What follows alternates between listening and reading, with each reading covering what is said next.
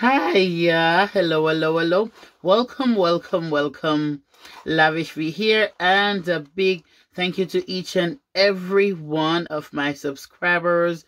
You're awesome, awesome, awesome. For those of you who are new to my channel, what I do here, it is some hair, fashion, makeup, beauty vlogging, and a lot of perfume reviews. Yes, if you have not already subscribed, come on, you know what to do.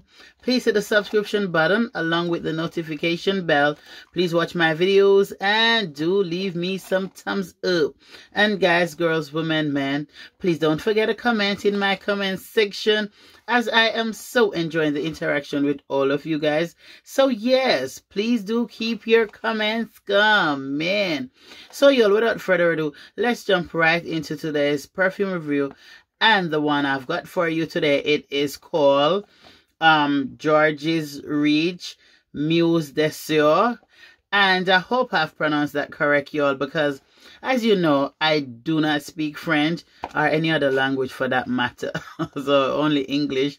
And yeah, so I found this one online, and I just had to purchase it because it was in a black bottle. And if you are familiar with my channel and so on, you will know I do love a black bottle perfume. Anyway, like I said, this one I saw it and I got it.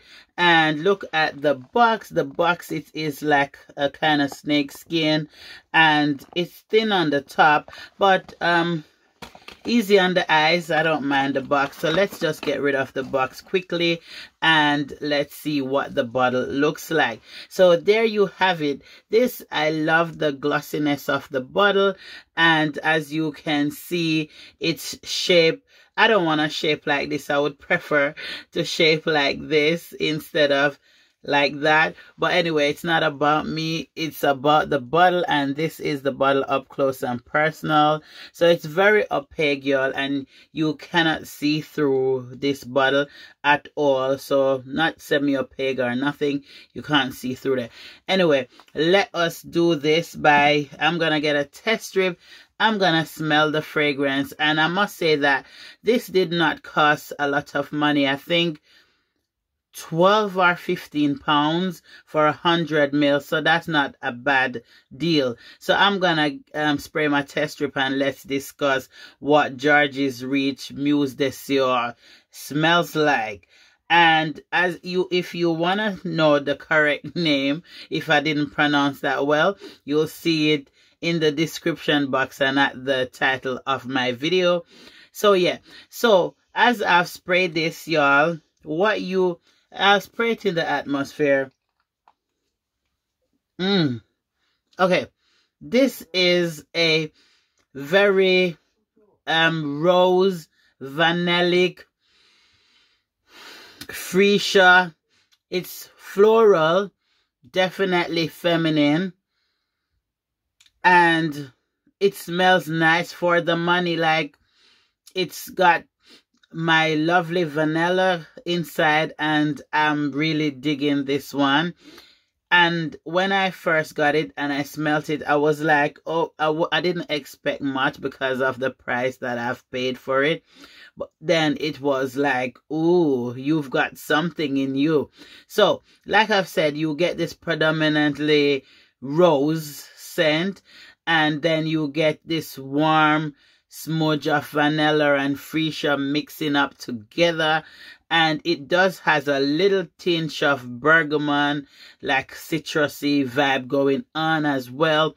But what my nose picked up right away was the rose and the vanilla. That is what it picks up. Again, do not quote me. I'm always telling you what I get from the scent. So some of what I can smell don't necessarily have to be in the perfumes, but is what comes to my nose when I spray them. So yeah, and I think I got a good sense of smell. So yeah, this is lovely for the price, and I think a little hidden gem. And as for longevity, it is motherette, and with the sillage, it's got a motherette sillage as well.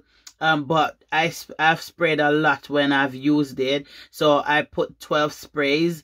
So 6 here, 6 here, is a little bit on my pulse point here, and so on. So that is why it's moderate for me. I haven't used it and used a little because I put it on when I was going out. So I don't know if you use less what it would be like, but yeah, just have to tell you what I've done. So when you try it yourself, if you do less or more, then you may get a different result.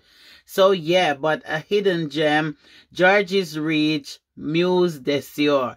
And that's it for my review. I hope it's been very informative, and I try to give you all. Oh, under dry, again, it's a lovely rose vanillic, little bit woody, little bit cedary, and it's still lovely. I do love this one and give it thumbs up. So yeah, that's it from Lavish V. Look after yourself. Take very good care. Until next time. Bye.